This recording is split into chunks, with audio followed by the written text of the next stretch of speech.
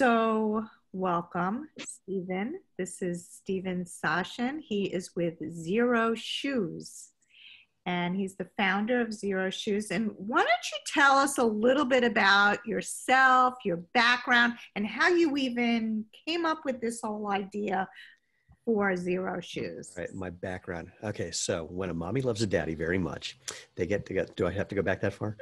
Um, when a singularity, then okay.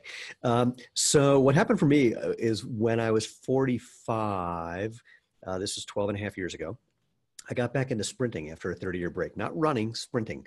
I was that kid, through like elementary school and junior high, most of high school, that was like the fastest kid someone knew. Of course, in high school, once everyone became way taller than me, and our track coach was a science teacher who didn't know anything about coaching, then that changed and I became an all-American gymnast. So I took a break from sprinting when I was 15 and didn't pick it up again until I was 45.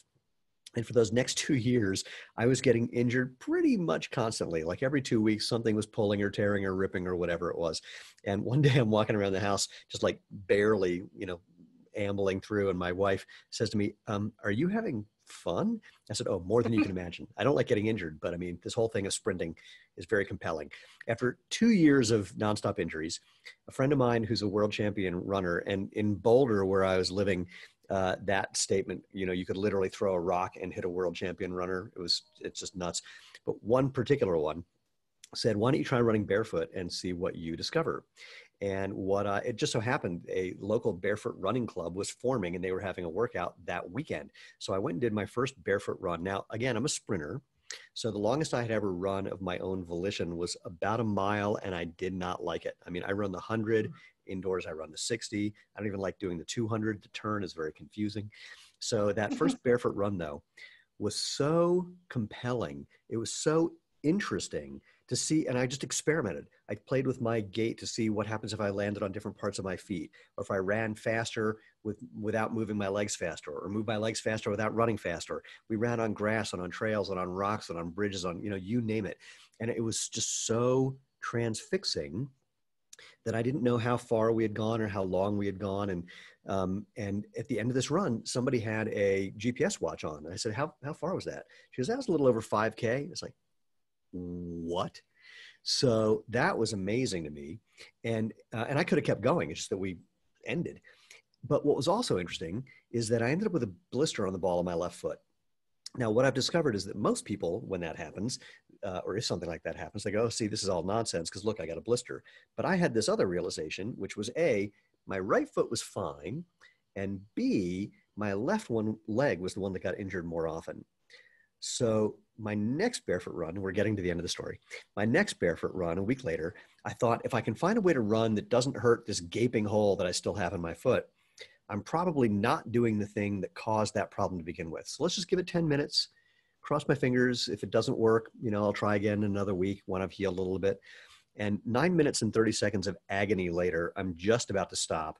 And then in one stride, literally everything changed. Everything got painless, was easier. My breathing relaxed. I mean, everything got better. Now, I didn't know then what happened, but I know now, and I can talk about that in a bit. But the gist is my gait had changed in a way that I wasn't putting pressure in that spot. I wasn't doing the things that were causing problems. My injuries went away. I became faster. I became a Masters All-American sprinter. So I'm one of the fastest guys over 45. Now I'm one of the fastest guys over 55. Technically, for men over 55, you may be talking to the fastest Jew in the world. Not a lot of competition. And so, that whole experience was just so profound. I wanted to have that natural movement, that barefoot feeling, but I wanted to be able to get into restaurants without people looking at me like I'm crazy hippie. And so I knew about the Tarahumara Indians in Mexico who made sandals out of a scrap of used tire that they laced to their foot. And I made my version of that. And I just started sharing that with people in the local barefoot running community. And then one day a guy said, if you had a website for this sandal making hobby of yours, I have a book contract. I could put you in the book. So I rush home. I pitch this brilliant opportunity to my wife, who tells me that I am completely out of my mind and it's a horrible idea that I shouldn't do. And I am a good husband, so I agreed. And I'm a typical husband. So after she went to bed, I built a website. and literally it just took off. And we went from being a do-it-yourself sandal kit company to being a company that has a whole line of casual and performance shoes and sandals that are all around the same basic idea: letting your feet do what's natural, letting them bend and flex and move and feel the world, which is what they're designed to do. And that's what our whole product line does. And now we've helped, I don't know, a few hundred, like 400,000 people around the world discover the fun and benefits of letting your body do what it's supposed to do, instead of, getting cramped up in some shoe that doesn't let you feel or move, et cetera, et cetera. And here we are. So years ago, right, when I first started running, I mean, it wasn't that long ago, it was maybe 10 years or something. Anyway, so I started using barefoot running shoes. I think they were New Balance shoes, and I loved them. They were my favorite, right? And I would run half marathons with them. I would always wear them. I just loved them, right? So then there was this whole movement away from barefoot running, saying that they're really bad for your feet. Well, and, cushioning became like the big thing. Yeah. Can you address that? Yes. So when people say that things moved away from barefoot running, it's actually not true. What happened is barefoot running went like this, and then the big shoe companies were freaking out. So the first thing that happened is they totally freaked out and were saying, don't run barefoot. They were literally panicked that no one was ever going to buy a shoe again. Don't run barefoot. You're going to step on hypodermic needles. You're going to get Ebola. Your mortgage rate's going to go up. Your hair's going to turn. It was unbelievable, the things they were saying. That was early 2010. By the end of 2010, things like that New Balance Minimus came out, and a number of companies had minimalist shoes, many of which were not even close to minimalist and were making claims that they were the same as barefoot, which was a whole other story. And we can talk about Harvard's Dr. Irene Davis and her research about that. But suffice it to say, then they suddenly had something to sell. So they were into it. But while their sales were doing this, they also recognized that they couldn't tell two stories. They couldn't tell a barefoot story and a cushion story in the same breath. And so they were committed to this one, not this one. So there were companies that, while their sales of their minimalist products were doubling year over year, were already planning to pull out of it because they didn't want to support the idea. And that was around the time that Hoka started coming out with more maximalist stuff. Now, the cushioning thing, so anyway, what sales did for the barefoot stuff, they went up, they kind of flattened, and then they've been going up ever since. For us, they've just been going up nonstop. I mean, we've never seen any problem with sales going up during that whole time. Now, the other thing we have to consider is that we're Americans. In Europe, this was never a conversation. It was never an issue because they have a longer history about natural movement. Birkenstock is a 250-year-old company. There's so many companies that have been around for 100 years, 200 years, making shoes that are closer to what we do. So there was already this idea about natural movement that was pervasive, and they never had the objections that we had in the States. And in fact, our sales in Europe are growing faster. Our wholesale sales are growing faster than they are in the US. And which has been really, really satisfying. And we're trying to figure out what to do with that. So the cushioning thing is super interesting. And the gist is this: prior to the early 70s, all shoes looked like ours. Thin soles, wider. Actually, they didn't always have wider toe box, but they were thin, flexible, light soles. The cushioning idea came in the 70s. People don't know where that came from. And here's the story. Bill Bowerman from Nike had some runners who were getting Achilles tendonitis. Nike was sharing a building with some guys. They were sports podiatrists. And he said, what do we do about these guys with Achilles tendonitis? And these sports podiatrists, or maybe orthopedic podiatrists, said, well, clearly, these are people who've had shortened Achilles from wearing higher heeled dress shoes. So you need to make a higher heeled running shoe to accommodate their shortened Achilles and put some padding in there so they could, they won't get hurt when they land. Cut to the end of this story, 30-something years later, a friend of mine is sitting with one of these sports podiatrists at a track meet in Oregon. And he says, you know that your idea became the ubiquitous idea in footwear. What do you think about that? And the guy said, biggest mistake we ever made. We completely pulled it out of our butt. We had no evidence for this Achilles shortening idea, no evidence that cushioning was better. But what happened is that product, Nike was able to market that product, and they sold that product. If you remember the first Nike waffle trainer, it was basically flat and low to the ground, but then they sold this higher heeled, elevated, padded thing. And the footwear industry is a bunch of copycats. So if something starts to sell, everybody else has to jump on the bandwagon because they're afraid they're never going to sell anything again. So you're seeing that now with the cushion stuff. Everybody suddenly has one. And the thing with cushioning is it makes sense intuitively. Like, yeah, if I'm going to be landing and that's hard on the ground, shouldn't I get something to protect me from that? Well, when you land on the ground, if you weigh, let's say 150 pounds and you're an average jogger slash slow runner, you're hitting the ground with between 400 and 600 pounds of force. Do you really think any amount of foam is going to protect you from that amount of force? And even if it does for a little while, it breaks down and starts becoming useless pretty quickly. Instead, you have this whole built-in spring and shock absorber mechanism in your body, your feet, and your muscles, ligaments, and tendons in your feet and ankles and knees and hips and lower legs and thighs and back. It's all built in to handle that. It was never a problem prior to the 60s. The research that's been done on cushioning is undeniable. It shows that you hit the ground with as much force or often more force when you have cushioning, in part because you have more nerve endings in the soles of your feet than anywhere but your fingertips and your lips. So your feet are trying to feel things. They're a sense organ to tell your brain how to move your body. If your brain can't feel anything because of the cushioning, it tries to land harder to get some information. Now, the problem there is if you're landing harder and you've got all this cushioning, you're suddenly higher. So it's like being on stilts, so you're unstable. So then they started building motion control by flaring out the sole. Well, when you flare out the sole, you end up hitting that outside edge and it makes your foot do crazy things like pronation. And so now you have to build in motion control on top of the motion control and arch support on top of the motion control. Basically, everything that we think of as normal for footwear evolved out of this one little bad idea. And because it's been going on for 50 years, it's now common wisdom. We don't, the big shoe companies don't have to tell you that you want cushioning. You already believe that. They already convinced you of that. They just need to tell you, here's our new great cushioning. You notice they've never said, by the way, when we said that was the best cushioning in the world before, we were completely full of it. That stuff's crap. Here's our new one. And the interesting proof of that is if you just look at the way they've done it, it's kind of like the boy who cried wolf. The shoe companies are the shoe company that cried cushioning. The only difference is that in the boy who cried wolf story, the villagers get smart and eventually stop coming. But with the shoe story, every time they tell the same story, some new form of cushioning, everyone runs to the store and thinks that's the solution.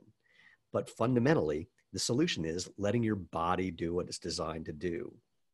And Irene Davis's research shows this in numerous ways, as do many other people. Isabel Sacco in Brazil, Sarah Ridge at BYU. I mean, the list is really long. So the shortest answer I could have given if I was smarter is, and I'll say this in the most obnoxious way that I can, it's marketing bullshit. I mean, that's the bottom line. There's no evidence that it provides benefits. It's marketing bullshit. So let's talk a little bit. I mean, you started to talk a little bit about Achilles tendonitis. There's also plantar fasciitis. There's so many different issues that happen to our feet. I mean, we're on the road a lot. How does natural shoes address that? Yeah. So if you want to find a place where they don't have those issues, go to a place where they don't have shoes. I mean, they third world countries do not have podiatrists on every corner. They don't have these issues. They don't have a $1 billion orthotic business. It just doesn't exist. So let's talk about plantar fasciitis, which, by the way, is often totally misdiagnosed. So most people think of plantar fasciitis as a, how do I want to describe it? Pardon me one second. Thanks. Okay, sorry. I'm in our office because we have mail coming in and out and things getting fixed. And so that was someone who needed to get my approval to install a new handle for a toilet. Okay, anyway, and I did it by going like that. So many people misdiagnose plantar fasciitis and the cause can often, as usually and more often, is tight calves. So if your calf is tight, it's pulling on your plantar fascia, the tendons in your foot, basically from the bottom instead of some actual injury going on here. But let's talk about what can actually cause this injury. So you make a padded high-heeled shoe, you're going to land on that thing. And if you land on that heel with your foot extended out, by the time your foot comes down to the ground, it's basically flat. Now let's think about doing a bicep curl. It's a bit of an analogy. In a bicep curl, wait, I got to turn on my self view so I can make sure I'm in the camera. In a bicep curl, this point here is where you're weakest. Roughly about here is where you're strongest, okay? So if I put the amount of weight that you can handle here on your body here, it could rip your tendons out because you just can't handle that kind of weight. Same thing with your foot. Your plantar fascia are designed to be, there's an arch in your foot. Your plantar fascia support that arch. The arch is the most stable structure that there is known to man. If you want to break an arch, you support it from the bottom. You put something on the bottom, the whole thing falls apart. If you put pressure on the top of an arch, it gets stronger actually. Same thing with your foot. So when your foot lands flat, you don't have that strong arch. You have your plantar fascia in a weak position when they need to be in a strong position because they're under the most force. So often the calf will then try to make up for that. There's research that's coming out that showed that if they took healthy runners and put arch support in their feet, that within 12 weeks, they lost about 10% of the muscle mass in their foot. This shouldn't be surprising. Think about what happens if you put your arm in a cast. It doesn't come out stronger, it comes out weaker. If you support a joint, it ends up weaker. When is weaker better than stronger? Hint, never. So the footwear is a direct contributor to plantar fasciitis. And what natural movement does is it just puts everything back in that proper alignment. So you're landing with your foot in a position where the arch can be supported, where the plantar fascia can do their job, where the ligaments, muscles, ligaments, and tendons can do their job of springs and shock absorbers, where you're not having to overuse your calf because the natural gait is about lifting your foot off the ground rather than pushing your foot off the ground, which you have to do in a shoe that's stiff. You have to push and toe off, which has no benefit other than helping you get through the bad design of a shoe. So all of those things that contribute to these issues become non-existent when you're using a natural gait. And to be clear, when we talk about barefoot or minimalist footwear, it's really about the form, not the footwear. It just so happens that with a regular shoe, it's next to impossible to have the right form, in part because you can't feel things. Interesting. I'm going to open this up to questions. So if you're like a heel striker or a midsole or toe with a thin sole shoe, do you become more of a run more on your toes to take advantage of the shock absorption? Or that's basically, so there was a guy that is a guy, he's not dead. There's a guy named Dr. Bill Sands. Bill was the head of biomechanics for the US Olympic Committee. I met him when he was out here at Colorado Mesa University. He was basically given $1 million human performance lab, and he would evaluate runners. He'd do like an all-day evaluation for $50. So a bunch of Olympians told me, you got to go meet this guy. So I did. So when you got to Bill's lab, he would do his initial analysis by putting you on this super big treadmill. It's like 5 feet wide, 10 feet long. It goes up, I don't know how fast it goes. I was the fastest runner they had on it. I hit 23 miles an hour for 2 strides. But they also put you in like a Mission Impossible harness so that if you fall, you don't go, hitting the thing and flying off the back and turning into a great YouTube video, which is really a shame. But so he'd have you run in your favorite shoes, and then he'd have you run barefoot, and he'd be videotaping you at 500 frames a second. And then he'd look at how your form changed barefoot to shoes. And then he'd have you try on every other shoe you had, like doing an eye test, better, worse, better, worse. In 95% of the runners that he studied, if they were overstriding and heel striking, that just means they're landing with their foot in front of their body on the heel. Once they took off their shoes, they stopped doing that. Most of the time, like 95% of the time. And the reason why is to do that when you're barefoot hurts and you're not an idiot. So you quickly change. For the number of people who didn't adapt, I gave them some very simple instructions, took like 30 seconds, and then they would change as well. So by the way, that 500 frame a second thing is important because many times if you go to a running shoe store, assuming we ever go to them again, they'll film you on a treadmill from like the knees down at 60 frames a second or 24 frames a second, which is video frame rates. And that's useless. You don't get any good information until you're at least at 250 frames a second. Like at the 500 frame a second thing, Bill saw that my right foot turned out everted just a tiny bit in the last 2 frames of the video. So in 1/250th of a second, my foot was doing something that was causing some strain in my hamstring. And then we saw that and then it changed. So, but anyway, so most people adapt naturally. Now that said, That doesn't mean it happens instantly for many people. There's going to be a different transition time for different people based on their neurology. And what I mean by that is my undergraduate research in cognitive psychology was on cognitive aspects of motor skill acquisition. So how you think and how you process information as you're learning a new movement skill. Some people, if I'm going to give you the instruction to how to run barefoot, I would say, take off your shoes, find a nice, smooth, hard surface, because it's going to give you the most feedback.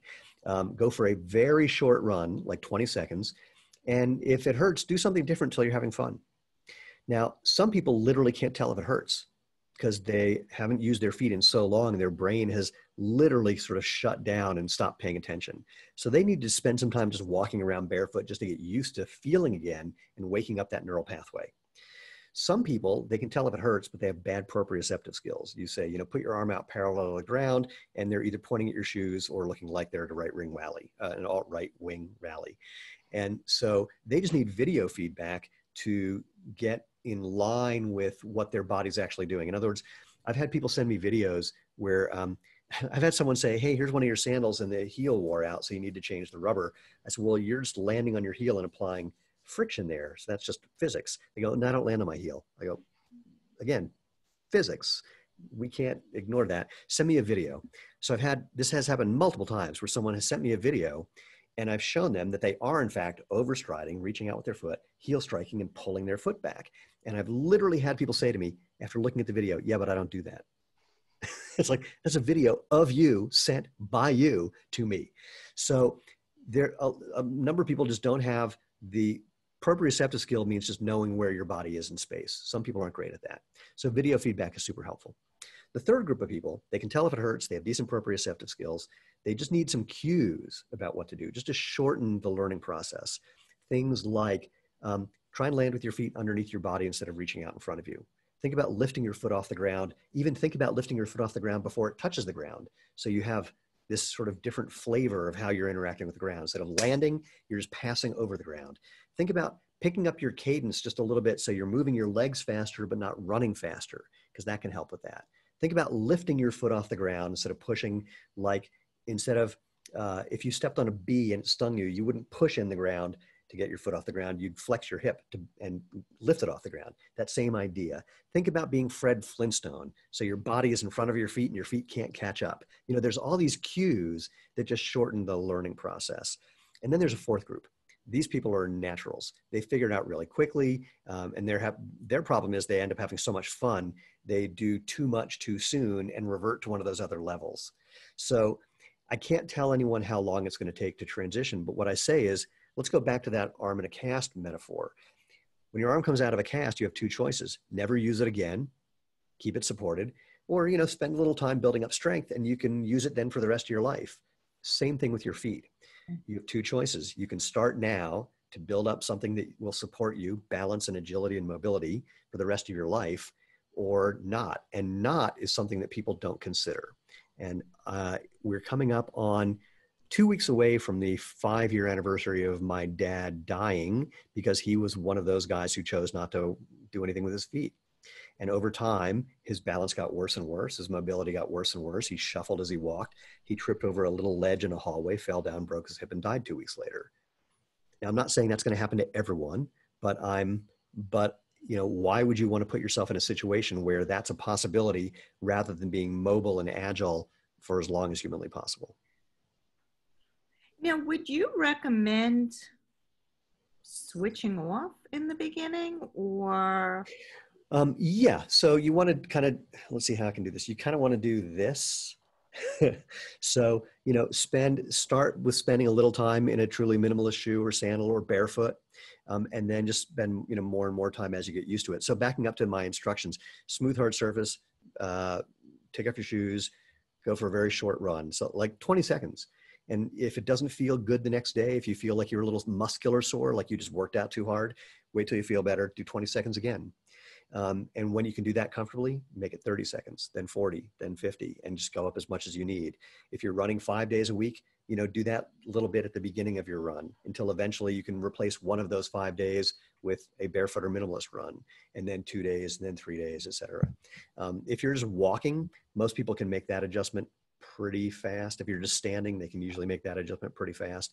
The short thing is, human beings, we like to have simple instructions, but this is so individual. There's not a simple answer, but there's a better answer. And the better answer is you're learning to listen to yourself to become your own coach. Lena likes to say that our shoes and our sandals are a coach because they're giving you feedback that you can use to make the appropriate adjustments. And just, to learn how to do it on your own and understand. Look, one of the suggestions I give people is try and make it worse.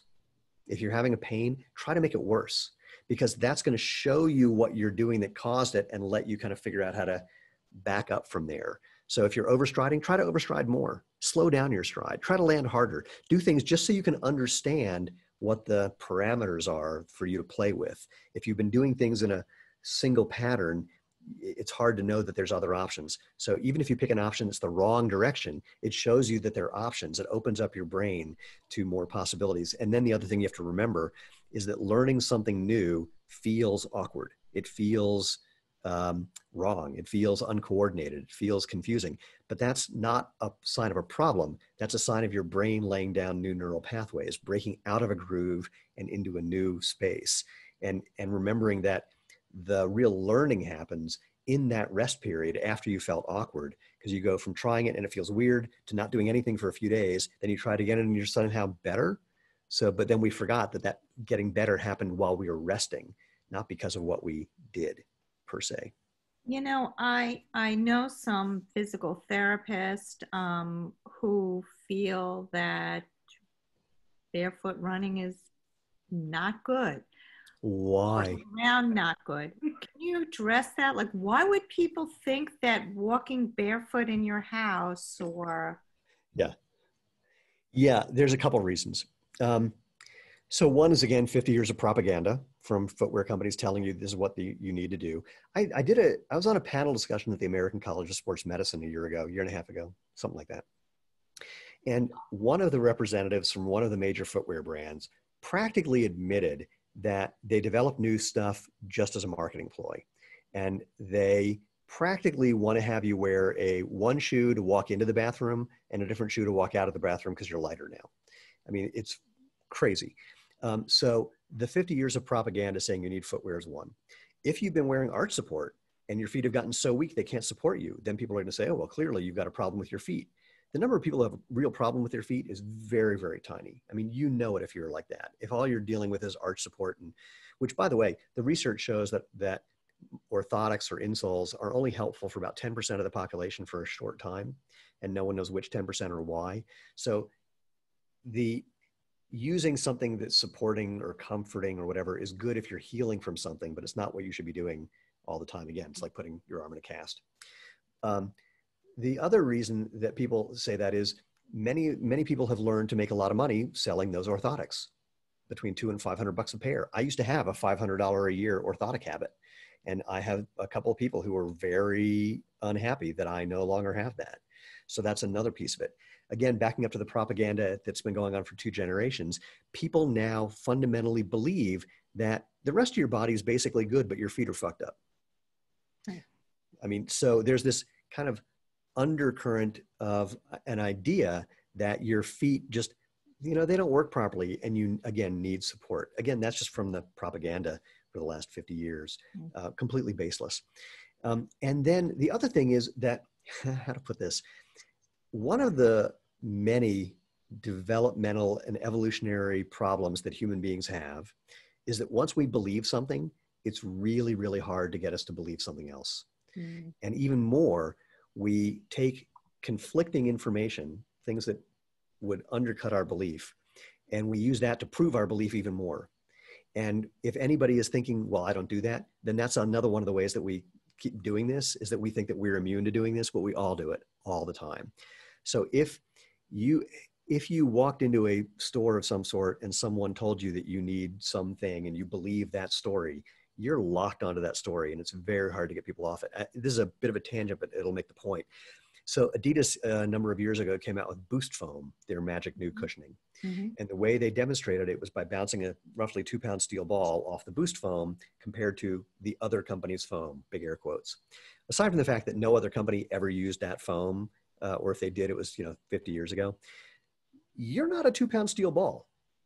You're not just falling at the rate of gravity and perfectly elastic, which means you're totally elastic is not about stretchy. It's about rebound. So a steel ball is really reboundy, but you're not a 2-pound steel ball. So who cares? But it was such a great visual that people went, oh my God, I need that cushioning and look how good it is. And it's really hard to talk them out of it because they now have this belief. Mm-hmm. So to let you in on a secret, the way, like, actually, I'll say it this way. So Irene Davis from Harvard does an event called The Science of Running Medicine. She and 2 other researchers talk about what they've discovered about what causes running injuries and how to treat them. And Irene gives this incredibly lucid step-by-step picture of what causes injuries and what to do about them.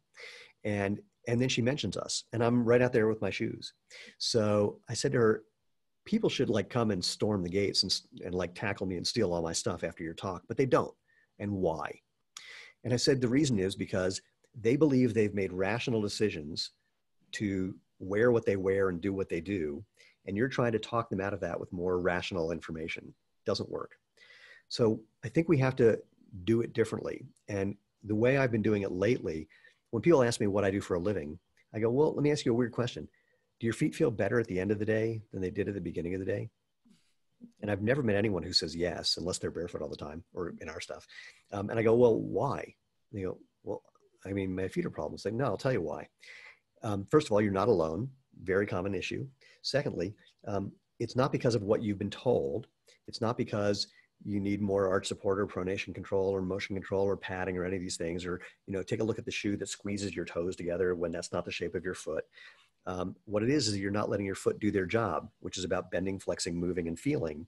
And when you don't let the foot do the job, that function tries unsuccessfully to move into your ankle, your knee, your hip, and your back. Let your feet do their job, and the rest of your body can do its job. And people go, oh. Or I show them an example. I have a little wooden arch. I show them, that thing's really strong until you support it.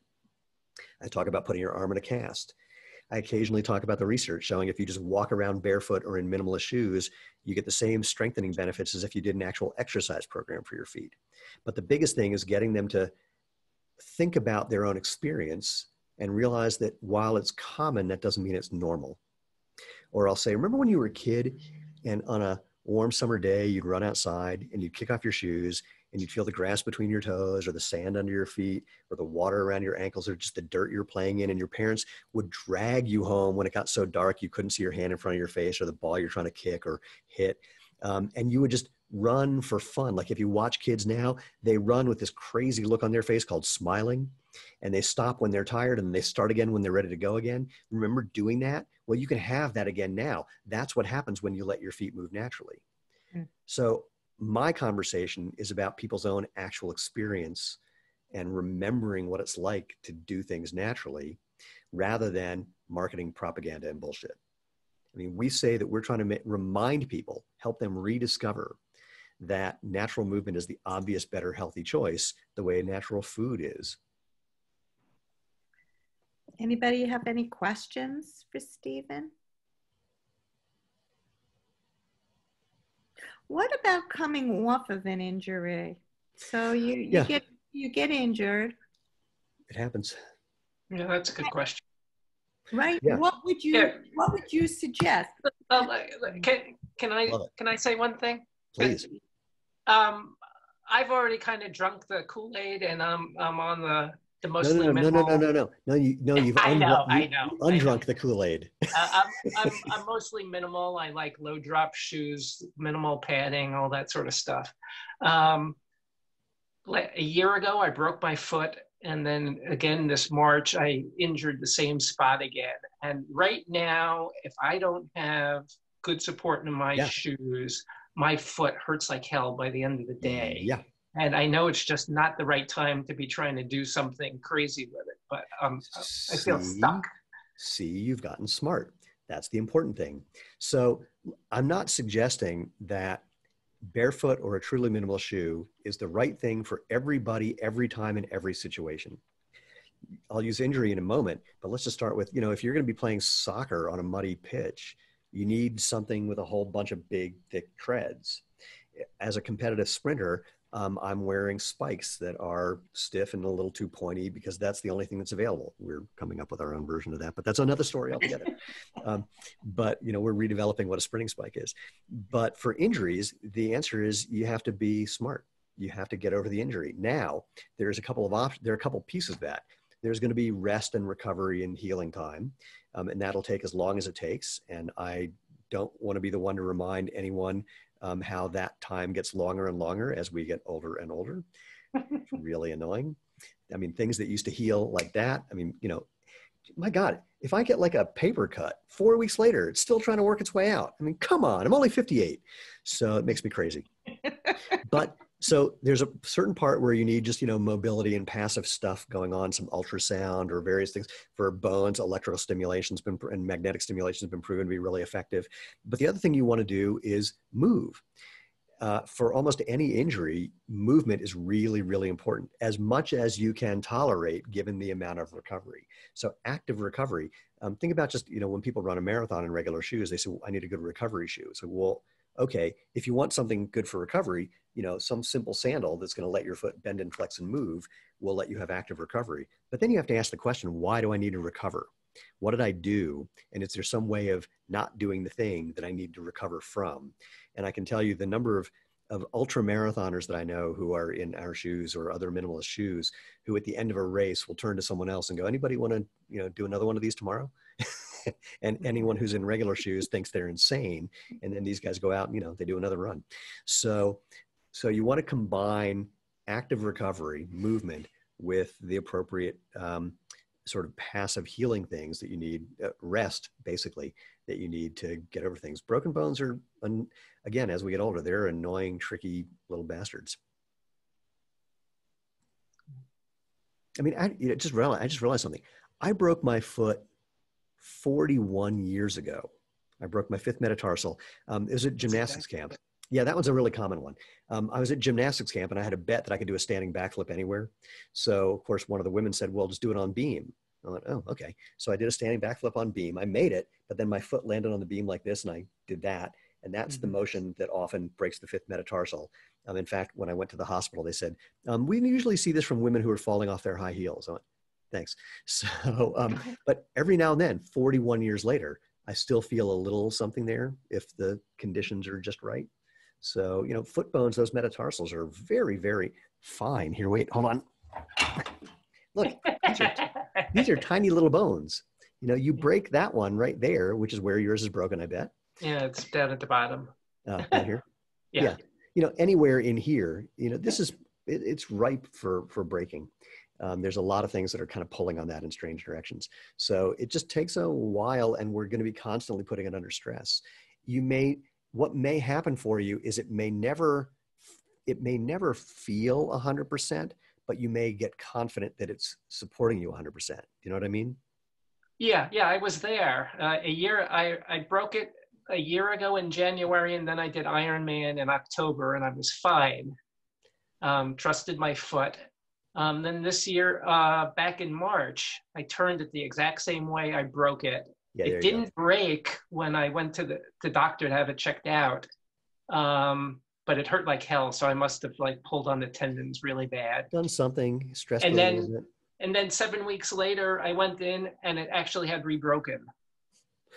Yeah. I'm like 4 weeks out from that, just wondering what the hell, I don't trust my foot anymore. It's 4 weeks, as you know, is not nearly enough time. And, it's an interesting thing because trust really is it. I noticed even when I was getting injured all the time, and I've had little things in the last 10 years where, like a little hamstring tweak or something that lasts for a couple of weeks. What's so interesting to me is seeing what it takes psychologically to get back to trusting your body. And again, that's just listening. That's just really, when someone says, I got a race coming up in 10 weeks, I need to be prepared. It's like, you're going to do what you need to do and then decide if you're ready for the race.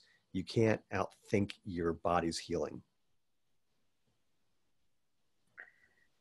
All right. Well, thank you, Stephen. And I don't know if you want to just show us a couple of these. Oh, that. Behind you. Yeah, sure.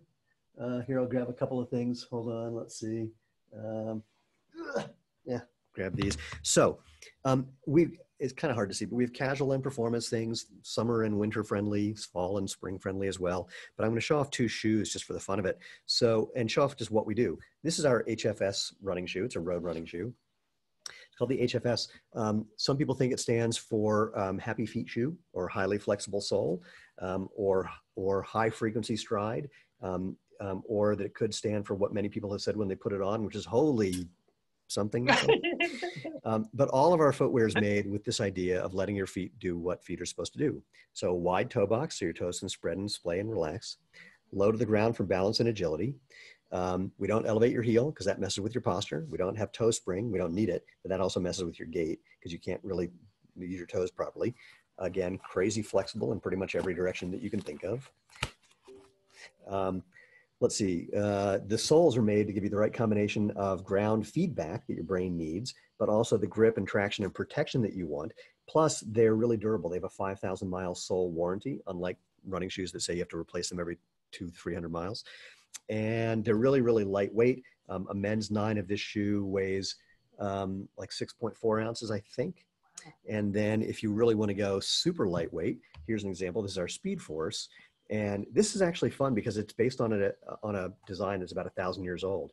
So it has one panel here, and this toe panel actually, you can make it go all the way around and becomes the heel. We've done it a little different, but you can basically sew a shoe together with 3 pieces in about 10 minutes. And in fact, that's what we originally did, is just, we were making old shoes. I sewed this thing together, and then I put one of our do-it-yourself sandal kit soles on the bottom of it. And we went, oh my God, this thing's amazing.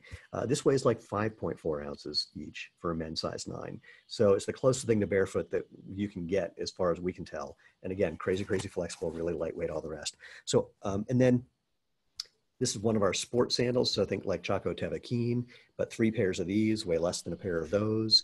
And again, really flexible, really lightweight. It floats and designed. So people use this for everything from just paddle boarding to going down a river to climbing mountains to running ultramarathons. Actually saw somebody at a half marathon that I was doing wearing a pair of those. And I was like, what? Yeah. Well, and what's so funny, that what reaction is so ironic, because it wasn't that long ago where that's all we wore, and we just forget. And it was fine. And the injury rate since the advent of modern athletic shoes has not gone down. Performance hasn't gotten better because of the shoes.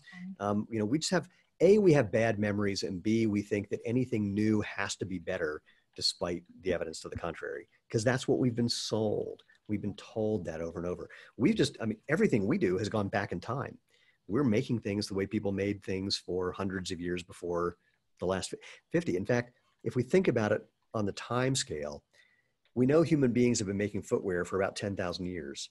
Modern footwear is the last 50 years. So 99.95% of the time that we've been making footwear, it basically looked like this and like this and like this. It didn't look like some big overbuilt thing with a whole bunch of springs and shock absorbers and motion control and a flux capacitor and hamburger maker and, you know, popcorn machine. And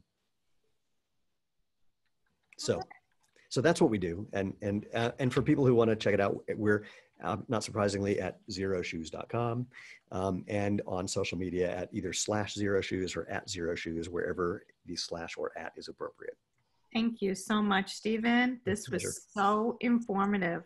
Thank you. It's a total treat. All right. Have a great day, everyone. Okay.